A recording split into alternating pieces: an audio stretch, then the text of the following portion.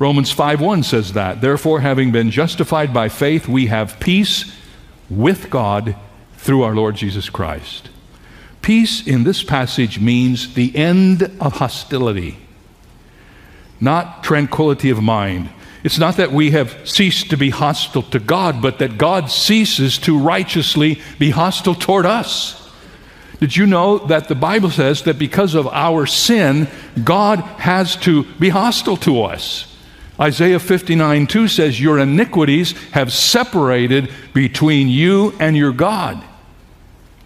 This peace that Jesus brings changes the image of God from a fisted hand with a gavel to an outstretched hand of a friend. God's anger at us because of our sin is put away. Our separation from Him is overcome. God adopts us into His family, and from now on, all His dealings with us are for good. He will never be against us. He becomes our Father and our friend, and we don't need to be afraid anymore. The Prince of Peace is just one of 250 names given to the Lord Jesus in the New Testament. When He appeared for the first time on this earth in a manger in Bethlehem, the angels announced His arrival, as you remember, with these words, "Glory to God in the highest, and on earth peace, goodwill toward men." The world into which Jesus was born had a very different idea of peace. Our English word peace originates from an old French word which means to be reconciled or to have an agreement with or to have the absence of hostility. But the Hebrew word shalom has a much richer meaning. That's the only Hebrew word I probably know to say out loud. Would you like to have the privilege of speaking Hebrew this morning? Let's say the word shalom out loud together. Shalom. This word is found 355 times in the Old Testament, and its basic meaning is to be whole or safe or sound. Shalom designates a condition in which life can best be lived. A review of shalom in the Old Testament reveals that it never refers to inner psychological or emotional peace. Shalom is the condition of everything being set right. It's about the total well-being of the person and the community. It's one of the deepest longings of the human heart. Say it again. Shalom. Jesus is the one who brings the deepest longings of our hearts for peace to satisfaction. But if we are honest, we can easily become discouraged when we see so little peace in our world and in our hearts.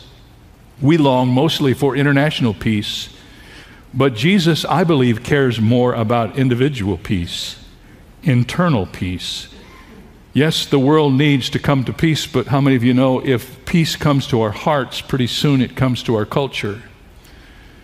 And so you start where you need to start, and that is with the importance of individual peace. So there are three major ways that we are affected by this peace which God brings. Let me explain them to you as we go along, and we'll share them together. First of all, the Bible says that you and I can have peace with God. Underline the word with. Romans 5:1 says that. Therefore, having been justified by faith, we have peace with God through our Lord Jesus Christ. Peace in this passage means the end of hostility, not tranquility of mind. It's not that we have ceased to be hostile to God, but that God ceases to righteously be hostile toward us. Did you know that the Bible says that because of our sin, God has to be hostile to us? Isaiah 59:2 says, your iniquities have separated between you and your God. This peace that Jesus brings changes the image of God from a fisted hand with a gavel to an outstretched hand of a friend.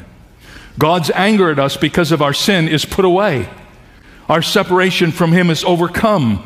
God adopts us into His family, and from now on, all His dealings with us are for good. He will never be against us. He becomes our Father and our friend, and we don't need to be afraid anymore. Peace with God was brought to us when Jesus Christ came down from heaven and went to the cross as the God-man and hung there between heaven and earth and paid the price for our sin which separated us from God. Jesus paid the price for all of it. He took it all away.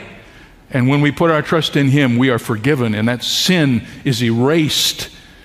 And then we can have a relationship with God.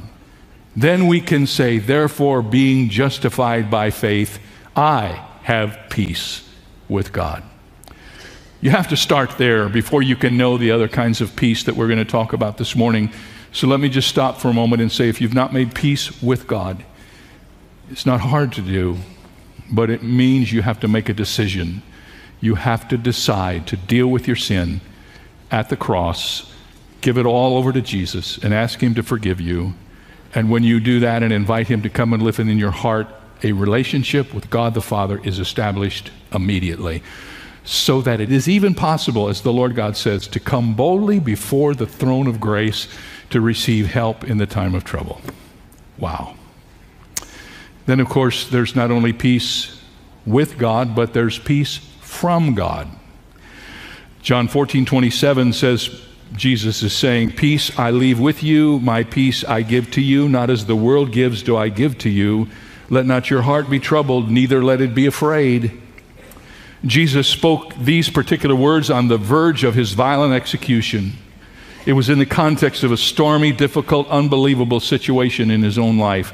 Anyone can have peace when things are going well, when all is well at home, when physical health is at its zenith, when your financial problems are not too great, and when your children are halfway behaving.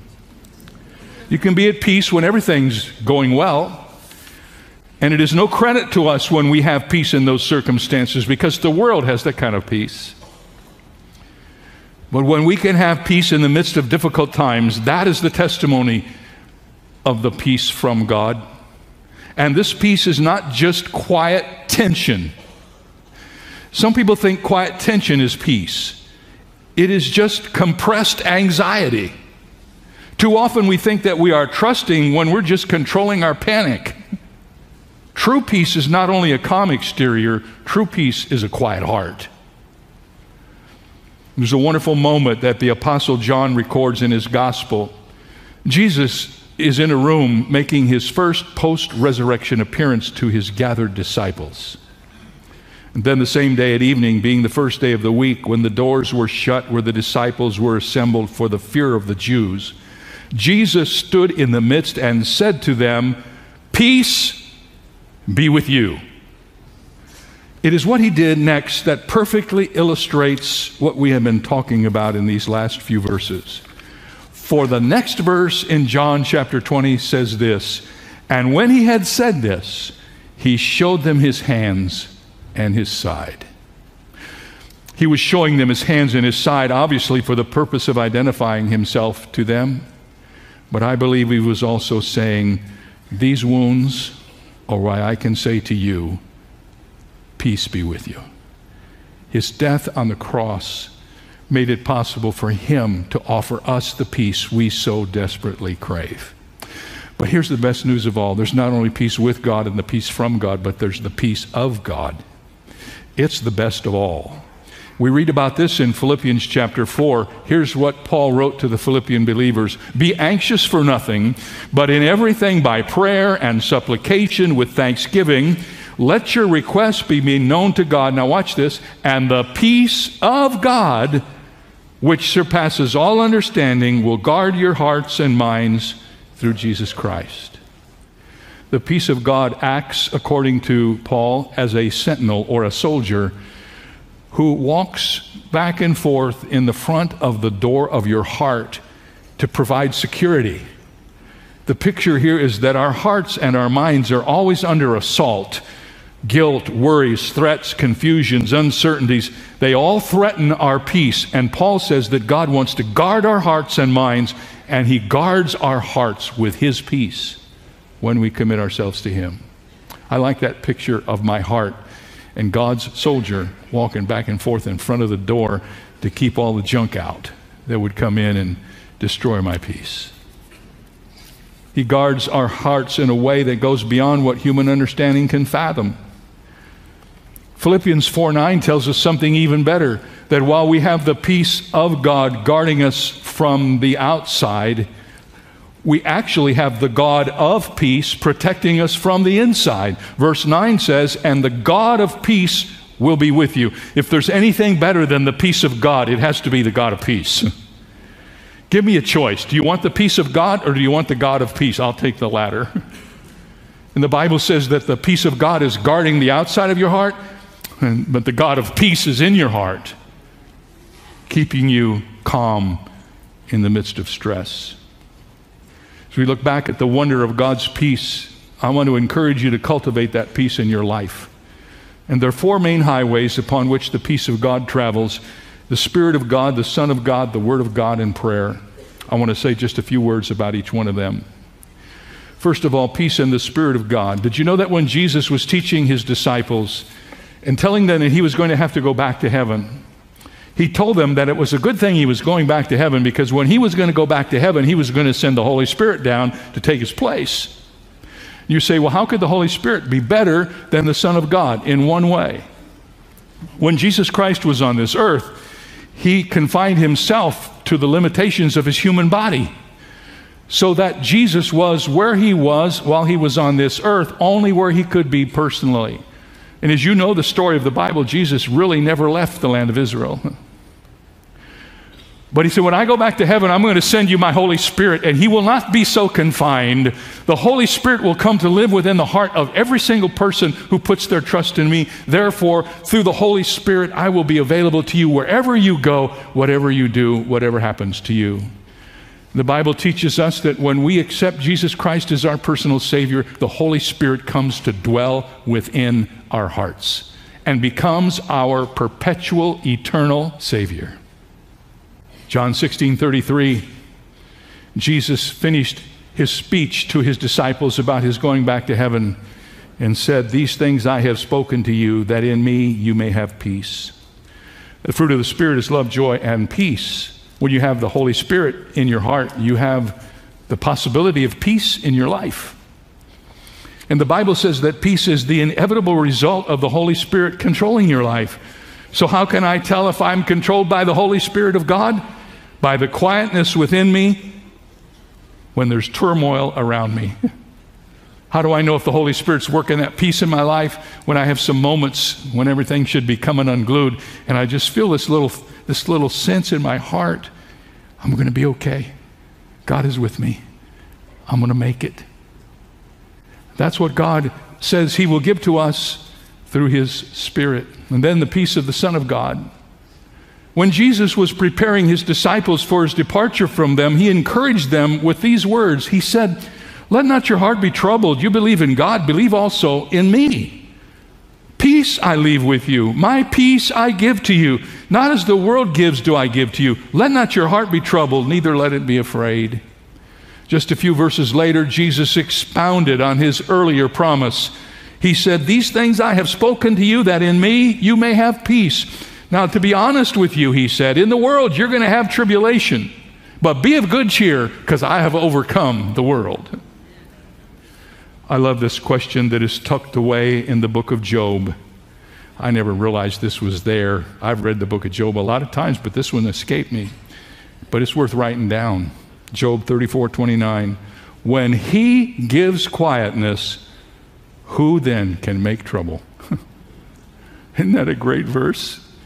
If he, and this is obviously speaking of God, if he then brings quietness here, who's going to make trouble? Here's my prayer for all of us, borrowed from the prayer Paul prayed for his friends in Thessalonica. Here's what he prayed. Now may the Lord of peace himself give you peace always in every way. That's my prayer. Then there's peace in the Word of God. Did you know that the psalmist gives us in his book the longest chapter in the Bible? How many verses are in Psalm 119? I'm sure some of you know. 176. And one of the interesting things about Psalm 119 and the 176 verses is almost all of these verses, with the possible exception of one or two, almost all of these verses have a synonym in the verse for the Bible. So if you read this, it's all about the Word of God. And then the synonyms are like statutes and commandments and all of that sort of thing. But here's the interesting thing. Just 11 verses from the end of that psalm, David writes this verse. Listen carefully. Great peace have those who love your law, and nothing shall cause them to stumble. Did you know that of the 27 New Testament books, 18 of those books begin with a greeting of peace? And did you notice it's always grace and peace, not peace and grace, because you can't have peace till you get grace. Grace is always first. There's no exception. Grace and peace. The book of Philippians starts like this. Paul and Timothy, bondservants of Jesus Christ, to all the saints in Christ Jesus who are in Philippi, with the bishops and the deacons, grace and peace from the Lord Jesus Christ and God the Father. In every instance, in every situation, peace is our promise from the Lord. Let us acquire the resolve of the psalmist when it comes to our response to the Word of God. He wrote in Psalm 85:8, I will hear what God the Lord will speak, for he will speak peace to his people and to his saints. I will hear what God the Lord will have to say, because when I listen to him, he speaks peace. Did you know that the Bible is the key to your peace? That when you read the scriptures, God's peace jumps out at you. When I'm going through some times and I don't know what to do, I try to find a way to spend more time in the scripture. Not to prepare a sermon, but for my own help and encouragement. And once in a while, you guys, you should memorize a few verses from this book, because they act as anti-terrorism agents in your life. So when bad stuff is happening and terror is going on, you know there's a verse someplace you can grab hold of and use it as a weapon against anxiety. And finally, there's peace in prayer. Listen to what Paul says to the Philippians in chapter 4. Be anxious for nothing, says the scripture, but in everything by prayer and supplication, let your requests be made known to God. Now here's the way I sort that out in my mind. In essence, Paul says the Christian life is composed of three circles. First of all, there's the worry circle or the anxiety circle. And if you read the text, what belongs in that circle? Be anxious for what? Nothing. And then there's the prayer circle. And what should you pray about? What goes in the prayer circle? Everything. And then there's the thanksgiving circle. And what goes in that circle? Anything that God does for you, always be thankful. In the very act of being thankful for what God has done for you, he begins to dissipate the anxiety that's trying to hurt your heart. So in other words, we must be anxious for nothing, prayerful for everything, and thankful for anything. That's the kind of peace that never fails to produce that quiet center in your heart. Some years ago, I was given the opportunity to speak at the Moody Pastors Conference in Chicago. I spoke there on a Wednesday night, and I was supposed to come home the next day. There were 1,000 pastors at this event, and what I most remember about my being there was not my message, but hearing those guys sing. Have you ever heard 1,000 pastors sing? Oh my goodness, it's the most amazing thing you ever heard in your life.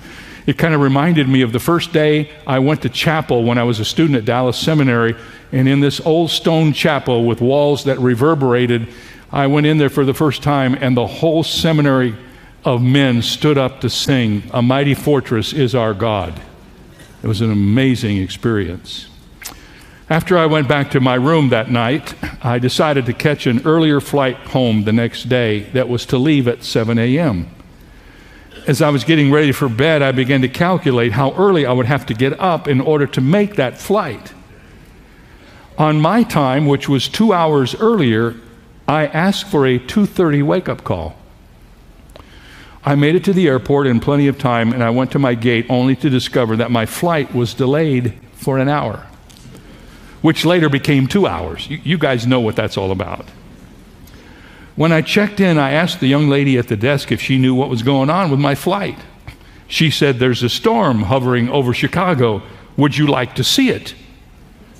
I said, "What do you mean?" She said, well, come around here and I'll show you this storm on my computer screen. So I went around to the welcome desk, and there on the screen of her computer, I could see the storm. Here was Chicago, and surrounding it was this red mass. That red mass literally swallowed Chicago up on the screen. And we were right in the center of the storm. The storm was over the top of Chicago, so no planes could land and no planes could take off. Everything was shut down. So I went back, sat down in my comfortable chair, and began working on my computer. And for the next few moments, I watched as the storm I had seen on the computer rolled into the city of Chicago. I saw this ferocious storm, the rain beating against the glass windows. You could actually see the windows moving with the pressure of the wind and the rain. I had a moment of clarity right then, a moment of truth. I was surrounded by a storm. In fact, I was sitting at the very center of that storm. But I was sitting in a comfortable chair with a cup of coffee in my hands, working on my computer, and I was just as safe as anybody could be. I was sheltered in the midst of the storm.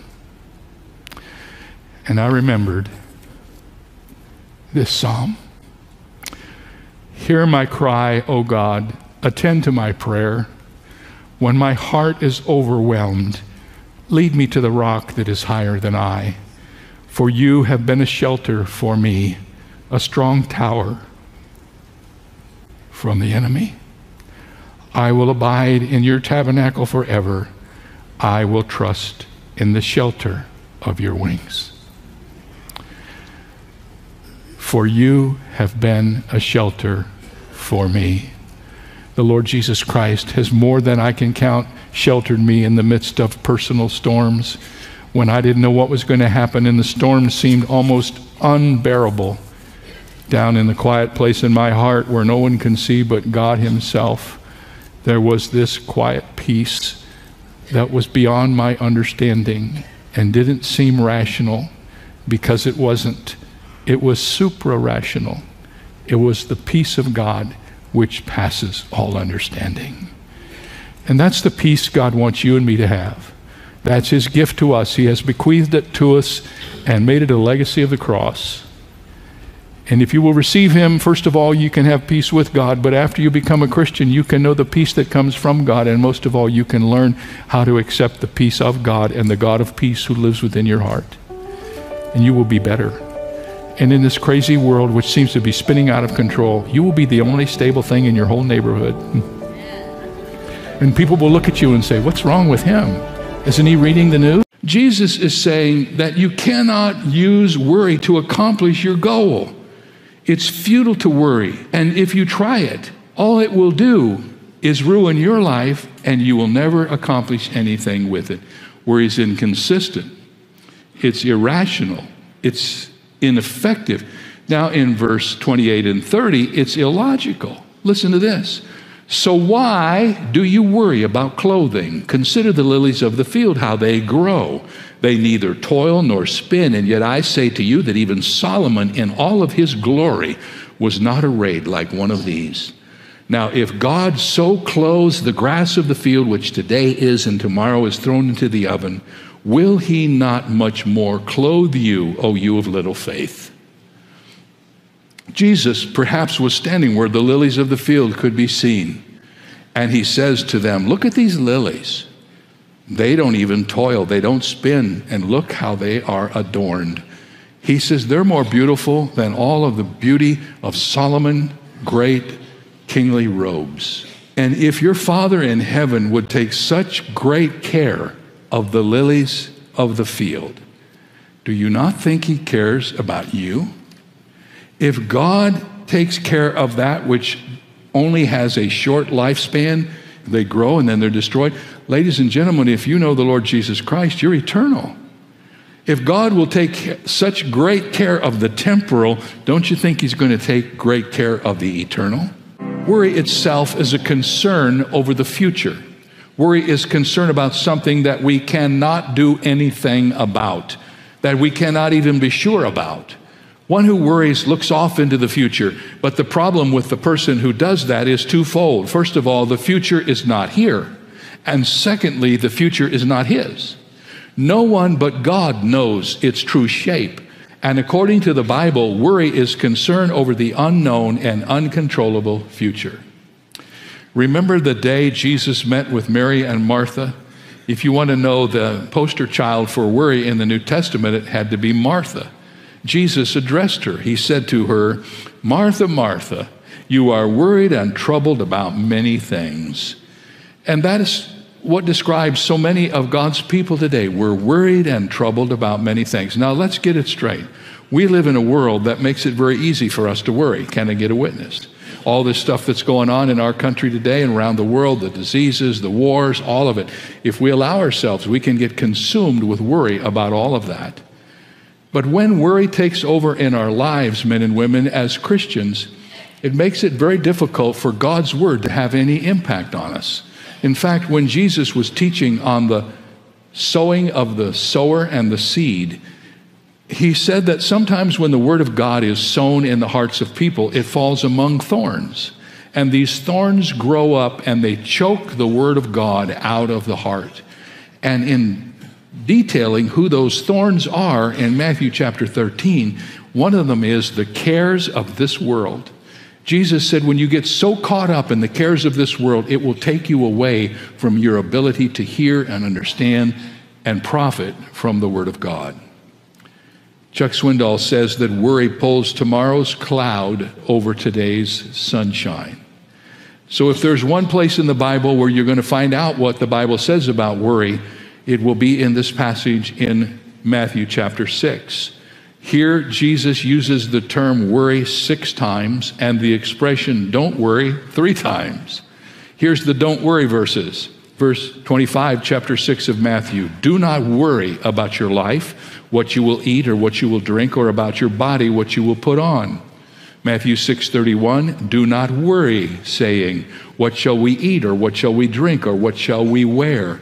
Matthew 6:34, do not worry about tomorrow.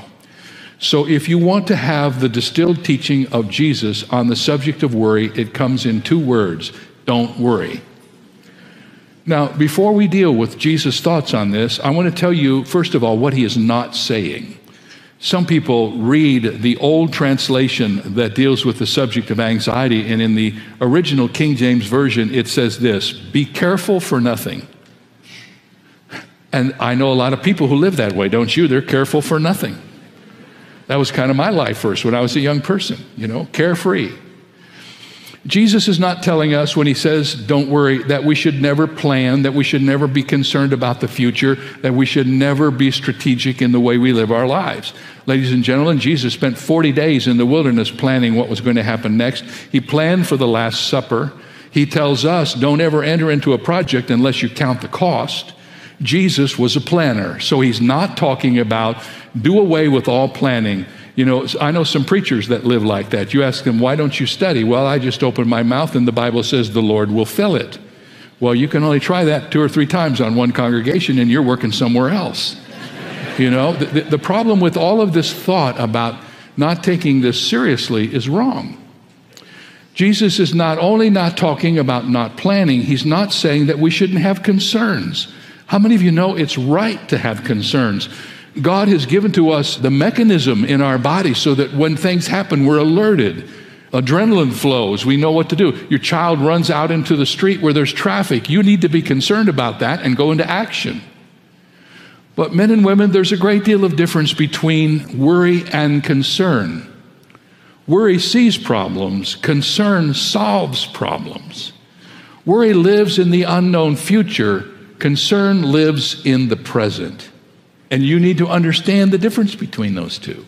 Jesus is a masterful teacher, so he's going to give us 5 things about worry that we need to know. These are so central to this subject that when I put the study Bible together that many of you have, I actually listed them in a sidebar so that it would always be next to this passage. I believe this is so critical to where we are today with so many people, in anxiety, even among God's people. So Jesus said, here's what you need to know about worry. Worry, first of all, the Lord Jesus said, is inconsistent. Read with me the 25th verse of the 6th chapter. Therefore, Jesus said, I say to you, Do not worry about your life, what you will eat or what you will drink, nor about your body, what you will put on. Is not life more than food, and the body more than clothing? The point is that God would not have given us life, and He would not have created our bodies without seeing to the provision of those things that are necessary to sustain us. If you believe in a creator God, you also must believe in a sustainer God, or you're not consistent. Jesus said, first of all, worry is inconsistent. If God has given you life and your body, He will help you with the other things that go with it. Now, secondly, Jesus said that worry is irrational. Verse 26, look at the birds of the air, for they neither sow nor reap nor gather into barns, yet your heavenly Father feeds them. Are you not of more value than they? God Almighty provides for the birds. Don't you think He'll provide for you? Are you not much more valuable than the birds? Worry is inconsistent and it's irrational. But here is the whole core of it. The middle point of the 5 is the key point. It's ineffective. It doesn't work. Worry never accomplished anything, and it never will. The only thing it does is destroy the person who does it. And listen to what Jesus is saying in verse 27. Which of you, by worrying, can add 1 cubit to his stature? What Jesus is saying, why are you doing something that doesn't work? He's saying a cubit was 18 inches. He's saying you can't worry yourself into being 18 inches taller than you are. I'd be over 7 foot by now. It's futile to worry. And if you try it, all it will do is ruin your life, and you will never accomplish anything with it. Worry is inconsistent. It's irrational. It's ineffective. Now in verse 28 and 30, it's illogical. Listen to this. So why do you worry about clothing? Consider the lilies of the field, how they grow. They neither toil nor spin, and yet I say to you that even Solomon in all of his glory was not arrayed like one of these. Now, if God so clothes the grass of the field, which today is and tomorrow is thrown into the oven, will He not much more clothe you, O you of little faith? Jesus perhaps was standing where the lilies of the field could be seen, and He says to them, look at these lilies. They don't even toil, they don't spin, and look how they are adorned. He says they're more beautiful than all of the beauty of Solomon, great kingly robes. And if your Father in heaven would take such great care of the lilies of the field, do you not think He cares about you? If God takes care of that which only has a short lifespan, they grow and then they're destroyed. Ladies and gentlemen, if you know the Lord Jesus Christ, you're eternal. If God will take such great care of the temporal, don't you think He's going to take great care of the eternal? And finally, and this is kind of what you might call in-your-face grace here, this last one. This is really a hard one, but I have to share it to you because this is what Jesus said. Worry is irresponsible. Therefore, do not worry, saying, what shall we eat, or what shall we drink, or what shall we wear? For after all these things the Gentiles seek. But your heavenly Father knows you need all these things. Now, the word Gentile in the text is often translated by the word pagan. It's a reference to anybody who doesn't know God or doesn't follow God. Jesus' words are stunning. He says, when you worry, you act like a pagan. You act like somebody who doesn't know God. You act like you don't have a family and you don't have a father. You act like you're an orphan. This is what they do before they know God. Now you know God. Now you're a part of God's family. He's your Father. You're in His family. So don't live like you don't have a father because you do. Don't act like you're an orphan because you're not. Let me just say something to you all, because this is so profound and so simple. It is amazing to me how many of God's people go through the problems of life that create worry in their own hearts and never, ever tell God about their problems. I think some Christians are embarrassed to go before the throne in heaven and say, Lord God, I'm having a real struggle here and I need your help. I believe if you read the Psalms of the Old Testament, you'll see David pouring out his heart to God in every imaginable situation you can come up with. And they aren't veiled prayers. They're not nice prayers. They're gut-level prayers. Lord God, I need help. So let me just suggest to you, you have a Father in heaven. You have a family on earth. Both of them are created to be helpful to you. And don't try to do all this by yourself, by worrying, because it's going to get you nowhere.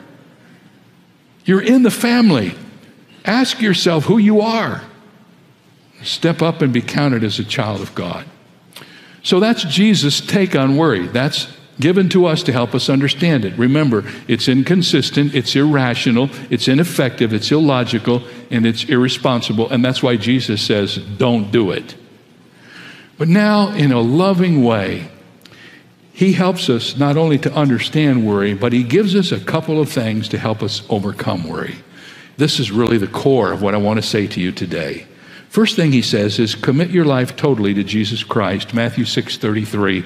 But seek first the kingdom of God and his righteousness, and all these things shall be added unto you. So the word at the beginning of the verse needs something before it. So it would read like this: don't worry, but seek first the kingdom of God and his righteousness.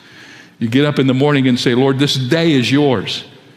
My children are yours. My wife is yours. My ministry is yours. My health is yours. And you give it to God. But you see, if you give it to God, you can't keep reaching in and taking it back. You give it to God and say, I'm going to trust you with it. And the next thing you know, you're worrying about it. What you've done is taken it back from God. No, Jesus is absolutely right. He says, commit your way to the Lord. Give him everything and trust him with it. I remember hearing about a businessman who's going through some rough times in his business. And he was a worrier. And he was keeping up at night. And he was getting ulcers. And he wasn't going to make it if something didn't happen. It was just burning him out. One day he walked into his office at work. And as he walked in, something hit him. He saw his desk. And behind the desk, the big chair that he sat in during the day. And he paused in front of that desk and he said, Lord God, you sit in that chair. You be the CEO of this company. You call the shots today. I'm giving it all to you. And he visualized in his mind the Lord Jesus Christ sitting at the chair of the CEO in his company. In essence, that's what we all have to do. Who is seated on the throne of your life? It's either you or God. If it's you, you're going to worry a lot. But if you can learn how, over the long haul, to put your life in the hands of Almighty God, that's the first step. That's the long view. Now, Jesus is going to add to that what we might call the short view. And the short view tells you to concentrate your energies on living one day at a time. Notice verse 34. Therefore, do not worry about tomorrow, for tomorrow will worry about its own things. Sufficient for the day is its own trouble. Every day we have in life is going to come with some adversity, some things designed that will make us anxious. So in order to avoid being overwhelmed, Jesus says we need to teach ourselves how to live in day-tight compartments. Live every day unto itself. Because if you start living tomorrow, it's not going to work. What does it mean to worry about other things than the things that happen today? Well, do you know some people I know, they dwell on all their tomorrows. There's a powerful verse in the scripture in the Old Testament that I've sort of claimed as a verse for me. And here's what it says. Deuteronomy 33:25. As your days, so shall your strength be. Now, there's probably some other ways to interpret that, but here's what I get from that. As your days, so your strength will be. So don't dwell on your tomorrows. And don't dwell on your yesterdays. Oh, how many people ruin their lives with a faulty yesterday. When you look over your shoulders and you begin to dwell on the yesterdays of your life, you will usually settle down on one of three things. You will worry about your sins that you committed, which is crazy because God's already promised that if you ask him to forgive you, he puts them as far as the east is from the west and removes your transgressions from you. Psalm 103, verse 12. The Bible says he buries them in the deepest sea, puts a sign up outside that says no fishing here. So don't worry about yesterday's sins if they're forgiven. And don't worry about yesterday's successes. I know a lot of people who've had a great deal of success in the past, and it isn't being replicated in the present, so they worry about yesterday's successes. Don't do that. And then some people never get over yesterday's sorrows. And I say this delicately, but I want to say it. I think if you lose your husband, there's a proper time to mourn him in sorrow. I'm not trying to be indelicate about this. But Almighty God left you on this earth not to be a sorrower. He left you on this earth to serve him, and you need to do what you do to mourn the loss of a loved one, however that is, and then draw a line in the sand and say, it's time for me to get on with my life and serve God because he left me here for a purpose. I promise you that's what your spouse would want you to do. So you can't live in yesterday's sorrows. You can't live in yesterday's successes, and you can't live in yesterday's sins. You got to live today, in this day. I have a little thing that I wrote down, I keep close at hand. I know I've shared this with you before, but it's worth repeating. One would-be worrier pictured it this way. I was regretting the past and fearing the future, and suddenly my Lord was speaking. My name is I Am. He paused, and I waited. He continued, when you live in the past with its mistakes and regrets, it is hard, for I am not there. My name is not I was. When you live in the future with its problems and fears, it is hard because my name is not I will be. But when you live in this moment, it is not hard, for I am here. My name is I Am. Jesus is telling us to focus our concern on today, to put our concerns, efforts, and energies in all that we have into this day. This is the key that will lock the door on worry and open the door to peace. Focus your concern upon this day. Give this day to the Lord. Sufficient unto the day is the evil thereof. And your strength will be sufficient for each day. Sufficient unto the day are the strength that God gives you. I've lived many weeks when I didn't know how I was going to make it through Monday, but I did. And then Tuesday came and my energy was replenished and I was able, and by the time I got to Thursday or Friday, I was living on the top of the mountain. We don't ever want to assess how things are going to be 3 or 4 days from now based on how we feel today. Just live your day, give God the glory, and the next day you will be fine. I read about a pastor who was on a long cross-country flight when the first sign of problems began to flash. All of us have experienced this. Fasten your seatbelts. Then a few seconds later, a calm voice said, we won't be serving the beverages at this time. We're expecting a little turbulence. Be sure your seatbelts are fastened. And then the storm broke. Cracks of thunder could be heard even above the roar of the engines. Lightning lit up the darkening skies, and within moments the plane was like a cork being tossed around on a heavenly ocean. One moment the airplane was lifted up on the currents, and the next moment it dropped as if it was going to crash to the earth. The pastor confessed that he shared the worry and fear of those around him. He said, I looked around the plane, I saw that a lot of passengers were upset, some were crying, many were praying. He said, then I saw a little girl. She had tucked her feet beneath her as she sat on her seat, and she was reading a book. Everything around her was going crazy, and there she sat with her little small world, calm and orderly. Sometimes she would close her eyes, and then she would read again, and then she would straighten her legs, but worry and fear weren't in her at all. So the pastor couldn't believe it. He couldn't figure this out, and he decided to figure it out himself. So he waited until the plane landed, and when it got to its destination, he waited in the area outside of the gate, and all the passengers were hurrying to disembark. And he asked the little girl if he could speak to her for a moment. And he asked her why she had not been worried while she was in the midst of the storm. And the little girl said, because my daddy is the pilot. And he's taken me home. And she was in perfect peace because she knew her father was trustworthy and she wasn't worried at all. Recently in our church, we had the funeral for a woman who was tragically killed in an accident on our campus. I'll never forget, her husband gave a word in the service, very unusual. And he said at the end of his speech that people had asked him many times how he was dealing with this, and he paused for a moment and he just said, I trust in God. in the midst of all that we face. Isn't that it? And that, I am sure, is why we have this wonderful verse from Isaiah. You will keep him in perfect peace whose mind is stayed upon you because he trusts in you.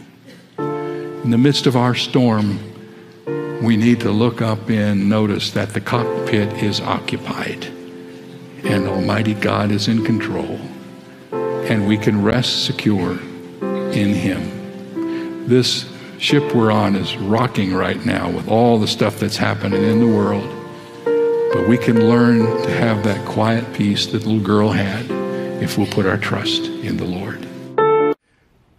Every week when I stand here in front of an empty auditorium and preach to more people than I ever have before in my life, I'm reminded of the incredible opportunity that God has given me to share the wonderful message of the gospel with those who watch and listen. And I just want to let you know the one thing that's burning in my heart more than anything else is that if you are watching and you do not know Jesus Christ in a personal way, before we're finished with our service, you will accept him and allow him to fill you with his presence and his guidance and his friendship and his salvation during this time. I want to talk with you in this message about the perfect storm.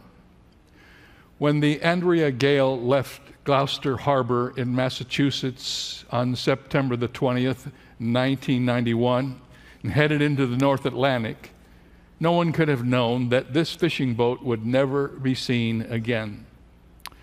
Only a bit of debris ever turned up, and the 6 crew members vanished forever. In his book, The Perfect Storm, author Sebastian Junger immortalized the fate of the Andrea Gale. A film followed featuring George Clooney and Mark Wahlberg, but these stars, big as they are, played only supporting roles. The real star of the film was the storm itself, a terrifying, relentless oppressor born of fierce winds and mountainous waves. It was meteorologists who named this cataclysmic tempest the perfect storm. It is just a way of saying worst case scenario. In the case of the Andrea Gale, it was the simultaneous convergence of the toughest weather conditions possible. 3 deadly elements came together in October of 1991. First of all, there was a front moving from Canada toward New England, and a high-pressure system building over Canada's east coast, and the dying remnants of Hurricane Grace, all of them churning along the eastern seaboard of the United States. Strong weather was coming from 3 of the 4 points on the compass, and all of it converging on the little Andrea Gale. The last radio transmission of Billy Tyne, the captain of the fishing boat, came at 6 p.m. on October 28, 1991. He reported his coordinates to the captain of his sister ship, the Hannah Bowden, saying, "She's coming on, boys, and she's coming on strong." The popular book and the movie brought the term perfect storm into common use. But the concept is as old as humanity. People have always had to deal with the convergence of multiple rough circumstances. Today, in our faster, more crowded, and more complex world, a few little squalls can quickly become the perfect storm. And when multiple conditions converge and threaten critical areas of our lives, such as finances, relationships, jobs, and health, we question how much more we can endure. There is really no better term available to describe what we're going through right now. This is the ultimate perfect storm. We are in the midst of this storm, and it's very hard not to feel the clutches of fear that accompany serious storms. The fate of the Andrea Gale demonstrates 2 kinds of fear that we all experience. The first is that gut-level, adrenaline-drenched fear that the crew felt in the midst of the storm. They were afraid because their lives were on the line. This kind of fear is beneficial. It's a necessary instinct for survival. But there's another kind of fear that can immobilize us completely, and that's the fear of fear itself. Fear in the midst of the storm is instinctive and beneficial. Fear of a storm that could happen is not. It's like the fear educator William Hughes expressed in his poem. Last night I saw upon the stair a little man who wasn't there. He wasn't there again today. Oh, how I wish he'd go away. We need a perspective on life that takes into account the perfect storms, but also reassures us that there's a safe harbor within reach. And that's where Jesus Christ comes in. As we follow him, as we become his disciples, our troubles look different in the light of his goodness and his power and his wisdom. What do you do? What do we do when the perfect storm comes into our life? How do we manage when the winds of ill fate blow against us? Here, from the life of Jesus, is a perfect storm experience that will help us understand how we can deal with the storm we are facing right now. Our lesson begins with the probability of storms in our life, and our passage is in the book of Mark and the 4th chapter. When evening had come, Jesus said to them, "Let us cross over to the other side." And now, when they had left the multitude, they took him along in the boat as he was, and other little boats were also with him. And a great windstorm arose, and the waves beat into the boat, so that it was already filling. It is evening, and Jesus and his disciples are exhausted after a full day of ministry. Jesus' decision to cross from Capernaum to the other side of the Sea of Galilee is the only way he and his disciples can get away from the crowds. The Gospels tell us that Jesus was near exhaustion, and his 12 disciples were reeling from the rigorous training he'd been giving to them. The crowds had been overwhelming. Sick people, craving his healing touch, had flocked to Jesus on every street. Now Jesus was speaking near the shore of the Sea of Galilee. The crowds had begun to press in so hard that he was almost shoved back into the water, and he climbed into a boat and pushed out a few feet, and he sat down and continued teaching according to the verse 1 of Mark chapter 4. And by the time he had finished, it was evening. Desperately needing rest, Jesus and the disciples simply remained in the boat and set sail for the eastern shore, where Jesus was to minister the next day. The elements of a perfect storm were gathering. I've been to Israel many times, and I can tell you from my own experience that the Sea of Galilee is like a bowl of water nestled nearly 700 feet below sea level.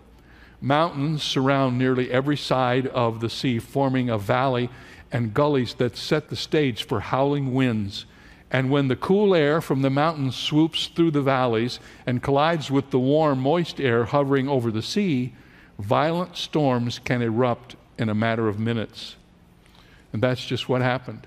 Mark 4:37 says, "A great windstorm arose, and the waves beat into the boat so that it was already filling." The great windstorm, which arose on this particular day, could be described as a furious squall. Mark, in his gospel, uses a Greek word for the windstorm that is often translated hurricane.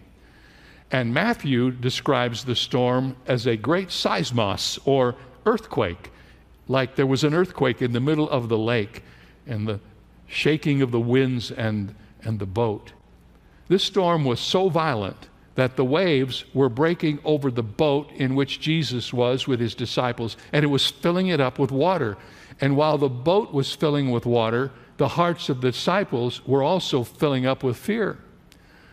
Just as sudden storms are inevitable on the Sea of Galilee, men and women, sudden storms can descend on our lives too. The coronavirus is our sudden storm. One day the sea was calm, and we awoke on the next day and we were in the biggest storm any of us have ever experienced. The probability of storms in our lives. Let's notice, secondly, the paradox of storms in our lives. Here's an interesting thought from this story. At this time in their lives, the disciples were just following Jesus wherever he went, yet here they are being tossed up and down by a storm and in danger of drowning. They were in the middle of God's perfect will, and they were in the middle of a perfect storm, all at the same time. They were about to learn a priceless lesson, and that is that storms are not always a punishment for lack of obedience. Sometimes they are the result of obedience. The disciples were not in the storm because they had done something wrong. They were in the storm because they were just doing something right. Those men were there because they had jumped in the boat when Jesus said, "Let's go." So there's a paradox here. Well, they didn't do anything wrong. They're in the midst of a storm. And some people would say, how does that work? So you see the probability of storms in our lives and the paradox of storms in our lives. Let's notice third, the presence in the storms of our lives. Mark 4:38 says this, "But Jesus was in the stern, asleep on a pillow.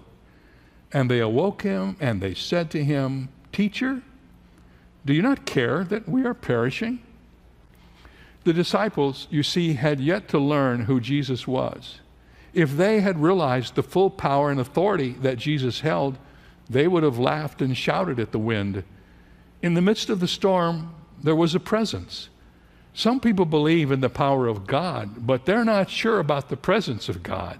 This was the crisis the disciples faced. They knew that Jesus was there, but apparently they still didn't realize that he was God. This meant they were unaware of God's presence. So they didn't know what Jesus could and would do. They knew that God could take control over the winds and the seas, but they had not yet come to believe that Jesus was God. Remember, the 12 knew the story of Moses and the Israelites crossing the Red Sea. They knew that God could take control over the winds and the seas, but was that same God with them here and now? That was their question. They did not yet realize that Moses, God, and their master were one and the same, and they truly had Emmanuel, God with us, in the boat where the storm had captured them. Incidentally, this is the only time in the Bible where we are told that Jesus slept, and he did it in the midst of a fierce storm. So that night on the Sea of Galilee, an exhausted Jesus slept on a cushion in the rear of the boat, with the waves crashing all about him and his disciples in despair for their lives.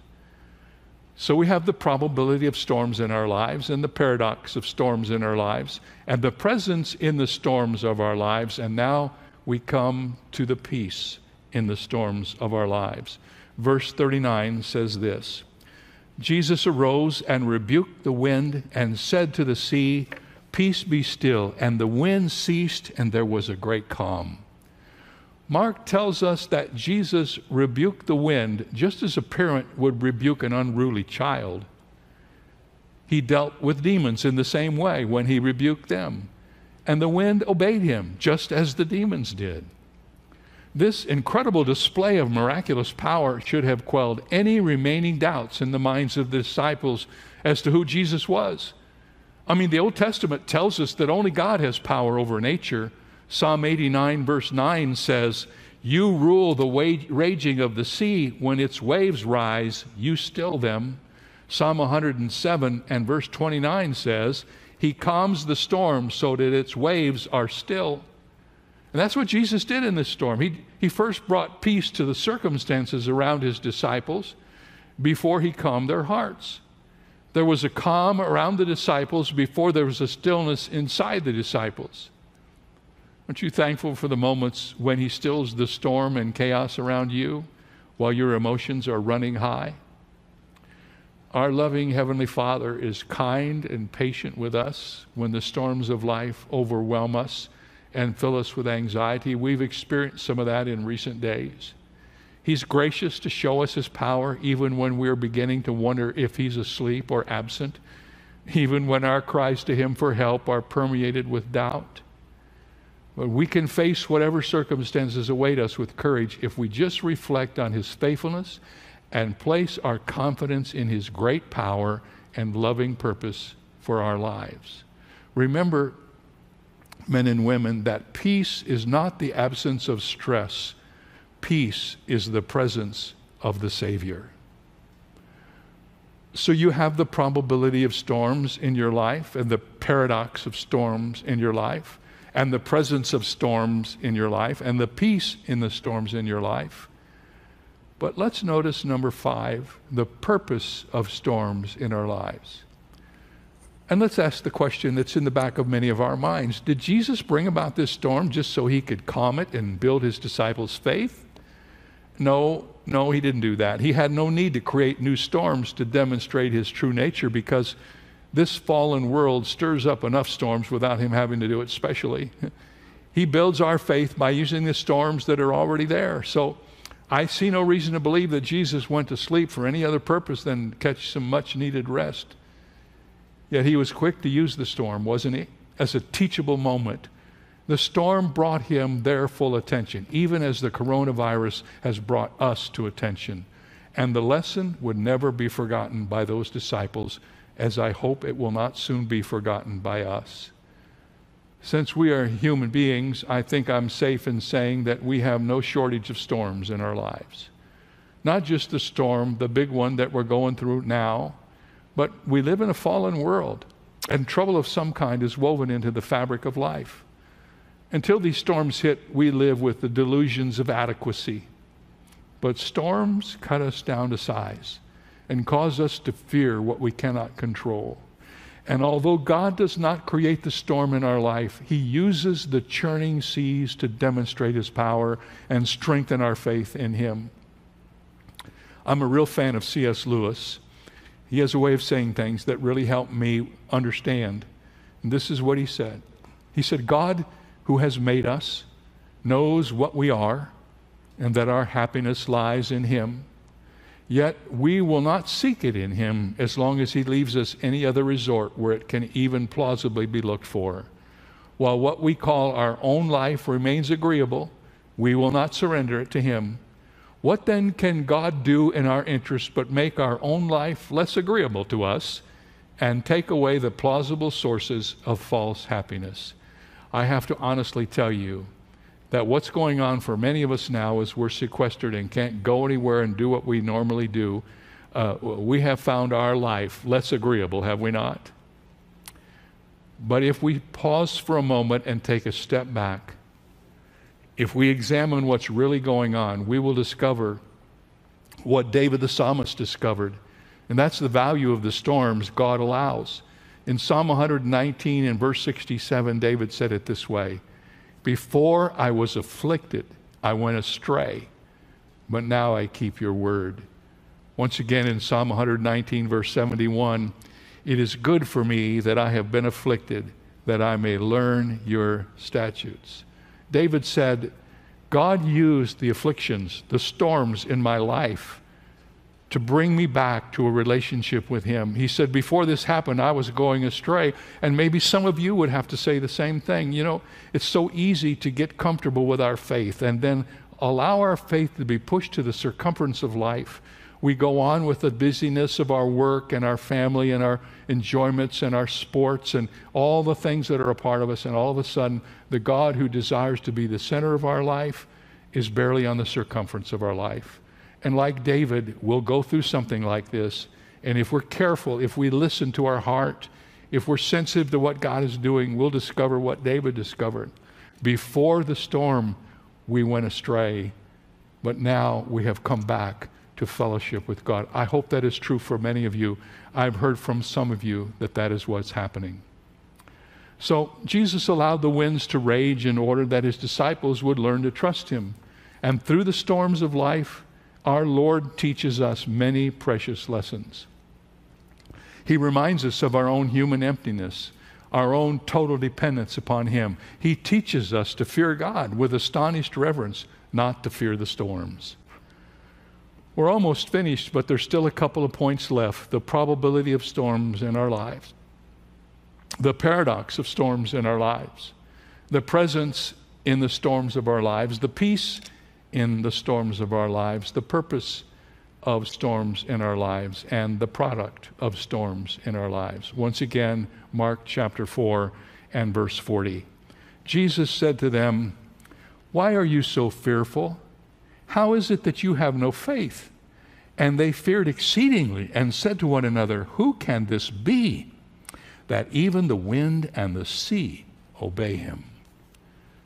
Now please notice, Jesus was a lot gentler with the disciples than he was with the wind. When he rebuked the wind, he only asked his disciples 2 questions. Why are you so fearful? And how is it that you have no faith? With these questions, Jesus reveals a spiritual truth, and that is that the opposite of faith is not unbelief. The opposite of faith is fear. Belief breeds confidence, while unbelief breeds fear. Essentially, Jesus was saying, why are you afraid? Do you not yet trust God, whose power is present in me? In the book of 1 Kings tells us about the prophet Elijah, who challenged the prophets of Baal to a duel of faith on top of Mount Carmel. From morning until noon, the prophets of Baal called upon their God to send down fire and consume the sacrifice on the altar, but nothing happened, not even a flicker.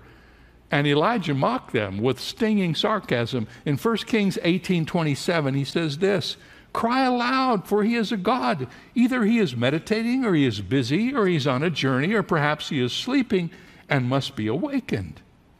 The disciples apparently assumed that Jesus was just as indifferent to their plight, so they cried, Teacher, do you not care that we are perishing?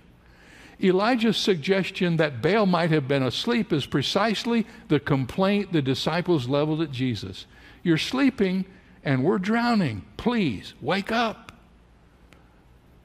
But there's a specific fear that may be claiming your attention. Whatever that fear is, it will only be amplified by failure to trust in God. He is not sleeping. He is here. He knows every thought in your mind and in mine, every feeling in our hearts. And while I stare with fear at the dark skies, he focuses on the person he is forming me to be. He sees those storms as growing pains, part of the formation process. He knows that a storm may be the very thing that awakens me to deep faith in him. And what really intrigues me about this account is that Jesus replaced the disciples' fear with more fear. After staring in awe at the suddenly calm and windless sea, the Bible says they feared exceedingly. And they said to one another, who can this be, that even the wind and the sea obey him? Several Bible translations say they were terrified.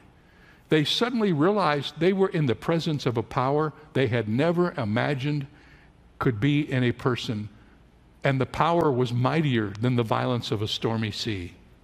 Matthew tells us that in their awe they asked, what kind of man is this? Not what kind of God is this? They were still focused on his humanity. And although they were beginning to realize that he was something more than mere flesh and blood, it never entered their heads that Jesus actually created the Sea of Galilee and that the wind and waters were his. The disciples no longer worried about drowning. Now they were in awe of Jesus, and they felt a new sense of security in him.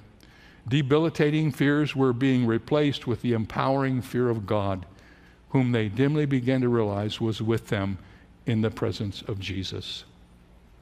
The probability of storms, the paradox of storms, the presence of the storms, the peace in the storm, the purpose of the storm, the product of the storm, and the promises for the storms in our lives.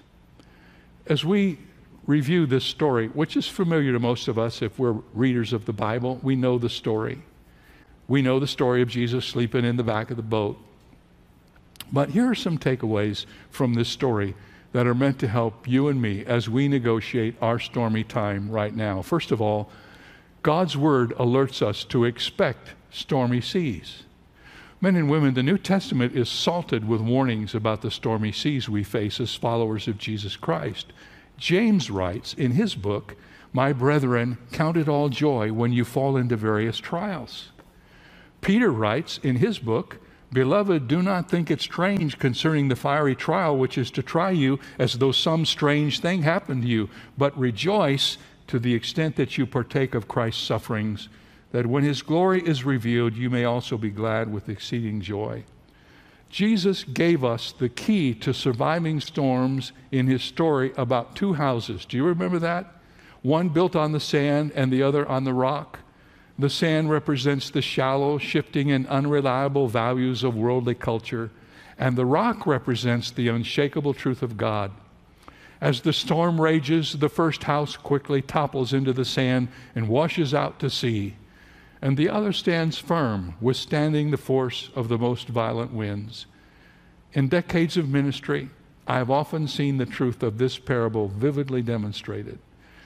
People who place their trust in God withstand every storm because they have built their lives on the only foundation that cannot be moved. And people who do not do that crumble when the storms come. Let me just tell you, you shouldn't be surprised when storms come into your life, because God told us it would happen. His word alerts us to expect stormy seas. Secondly, God's word announces that the Savior is on board. The disciples were too inexperienced with Jesus to have a faith devoid of fear. Perhaps you're the same way. You identify with Christ, but you draw no assurance as the clouds roll in and as the storm, the coronavirus storm, continues. When the sky darkens, you might wonder whether you should step into the boat with Jesus or stay ashore in hopes of avoiding the storm. The problem with that choice is that it's a false one. You can't run. You can't hide. The storms will find you. You don't get to decide whether the rain is coming. You only get to decide whether to carry an umbrella. But he is sleeping, you say. He doesn't care. Don't let his seeming silence lead you to conclude that he isn't with you. Jesus says in Hebrews 13:5, I will never leave you nor forsake you. And in Matthew 28, he says, Lo, I am with you always, even to the end of the age. Those are promises, and he has yet to break a promise. That he will be with you is the most certain fact of your life. What's uncertain is your grasp of that fact and your ability to trust and build your house upon that truth. It's the only storm-proof foundation in existence. And sometimes the rains will pound hard to drown out all other voices, and we struggle to hear Christ. But that doesn't mean he isn't calming the storm. The storms pass, as they did for these two Christians, and we hear the voice of God once again, this time through a new wisdom tempered by our struggles. And we realize that he was there all the time. God's word alerts us to expect stormy seas. God's word announces that the Savior is on board. And God's word affirms that faith drives out fear. When the terrified disciples awoke Jesus in the midst of the storm, he asked two critical questions. He said, Why are you so fearful? And how is it that you have no faith? And when the disciples stepped into the boat, they didn't trust in Jesus, so that their fear escalated to terror when the storm came. But when Jesus awoke and calmed the storm, the dawning realization of who he really was ratcheted their faith to a whole new level. Later we learned that they became utterly fearless, proclaiming the truth of the kingdom in the face of all kinds of storms. Had they possessed mature faith that day in the boat, they could have curled up and napped with Jesus with no regard of the storm raging about them. They needed to understand that fear is dispelled only by faith. And then God's word alerts us to expect storms. God's word announces that the Savior's on board. And God's word affirms that faith drives out fear. And number 4, God's word assures us of a safe landing. Notice what Jesus said to the disciples as they began their journey. In Mark 4:35, he said, On the same day when evening had come, he said to them, Let us cross over to the other side. Now consider what the text says about the end of the journey. Mark chapter 5 and verse 1 says, And they came to the other side of the sea, to the country of the Gadarenes. God's word assures us of a safe landing. We will make it to the other side. Jesus had said, let us cross over to the other side. And Jesus names a destination. It was certain they would reach it. Could there be a storm? Certainly. Would it be comfortable always on the voyage? No assurance of that.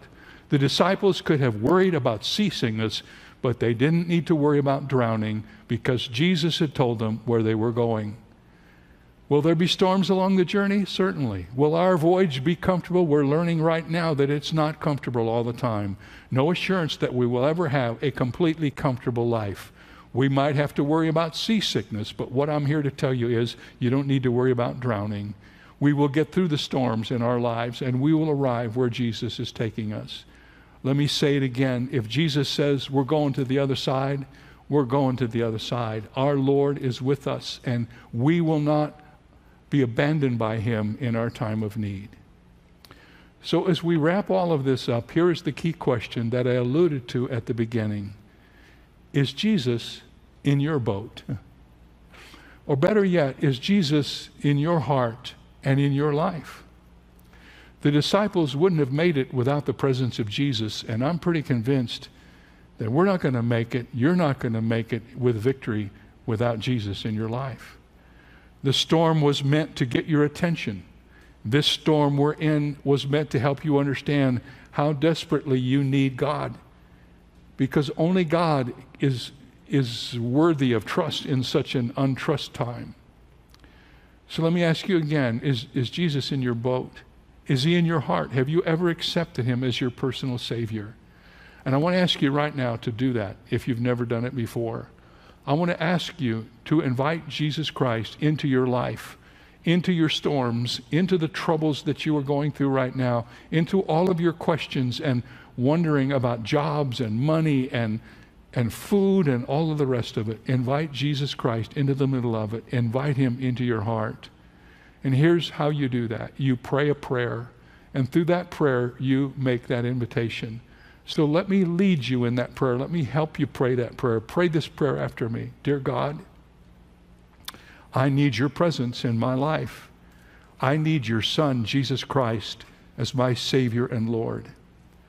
In the midst of all of this confusion, in the midst of the fear, in the midst of the wondering about the future, at this moment in time in my life, I invite Jesus Christ to be the captain of my soul.